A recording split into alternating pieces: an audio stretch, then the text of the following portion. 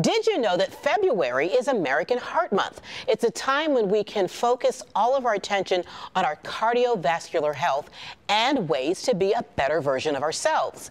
We met up with Dr. Francisco Lopez from Mercy Health to learn about the benefits and the importance of getting a screening to keep our heart healthy. My name is Francisco Lopez. I'm a cardiologist at Mercy Health with a subspecialty in advanced cardiac imaging and sports cardiology. I also serve as the FC Cincinnati cardiologist. Sports cardiology is the subspecialty within cardiology that treats and it's geared towards patients and elite athletes, college athletes, and high school athletes. It also involves patients or people who practice highly intense recreational activities without being athletes. And the whole purpose of this specialty is to make sure they don't develop sudden cardiac death as they're practicing the sport and treat any potential conditions that they may have that can interfere with practicing the sport. The average person can also benefit from this in terms of, am I okay, am I fit okay to practice sports? Do I have any underlying condition that can affect me practicing sports? If I do have high blood pressure, how is my treatment? How well treated I am? And am I okay to proceed and practicing?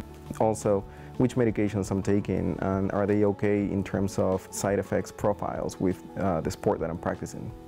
The patients that should be screened are elite athletes, college athletes, high school athletes, and also patients or population in general that are practicing sports in a very intense manner, but they are not professional athletes. The screening itself includes family history, a personal history, physical exam, trying to pick up cues of potential congenital or hereditary conditions that can affect them. It also includes performing an EKG and in some cases performing an echocardiogram. And depending on the results, we can move further into more testing if needed. Previous screens can show some chronic conditions that we have to keep an eye on as the players or athletes age, in terms of, do we need to treat them, do we just keep an eye on their conditions with regular screening and forward. I really enjoy practicing cardiology and sports cardiology because it really ties well with my other specialty, that is cardiac imaging.